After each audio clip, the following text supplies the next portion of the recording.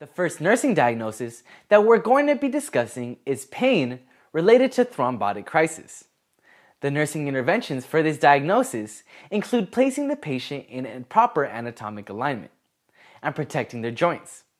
You will position the patient with slow, gentle handling, apply warmth with soaks or compression to relieve discomfort, give analgesics on a fixed time schedule to maintain a steady serum drug level.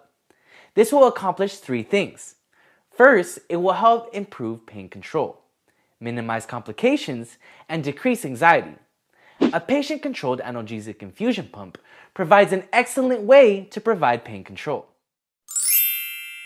Wait, don't go just yet. If you like this video and would like to see more, subscribe to our YouTube channel and visit our website to access more great, easy-to-follow videos. Don't worry, Nursing Study Buddy will be posting free videos for our YouTube subscribers and a wide variety of snippets from our video library at nursingstudybuddy.com. Nursing Study Buddy was designed for those nursing students and current nursing students who are struggling with their educational experience. So if you're a pro, whiz, Einstein, or even Stephen Hawking's nephew and have no trouble studying and acing your tests and quizzes, nursingstudybuddy.com is not for you. With new videos being added every week, what are you waiting for? Visit nursingstudybuddy.com and sign up for a one-day free trial and put some free time back in your life by cutting down your study time while improving your test scores.